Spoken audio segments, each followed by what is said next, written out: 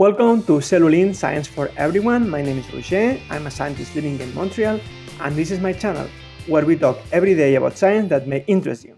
If we type Rapa Nui, Easter Island, to YouTube, we will find a lot of videos talking about, the mystery of the Rapa Nui and what happened to the Easter Island has been unveiled. But the truth is, we still really don't know what happened to the Easter Island before the Europeans settled there. A new scientific article was published a couple of weeks ago in which they reanalyzed data.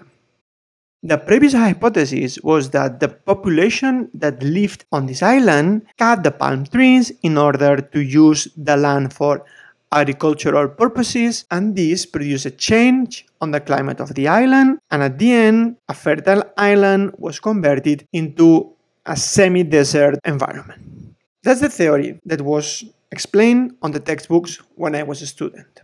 And in fact, this is used as an example of how human deforestation can change an environment and can have dire consequences. But in this new scientific study, what they do is they reanalyze the data that we already had. And what they see is that, in fact, first, it seems that the native didn't really use the palm tree for anything. Second, they have seen that the human population was steadily increasing until the Europeans arrived.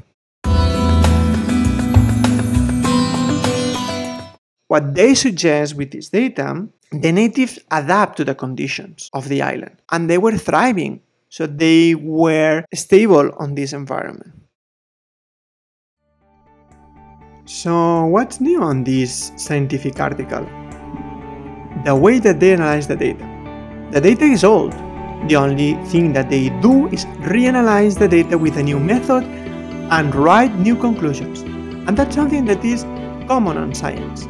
Data that is published and available for scientists is reanalyzed, and we're able to either confirm previous hypotheses or write new conclusions.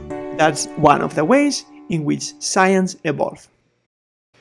If you like our content, please like and subscribe.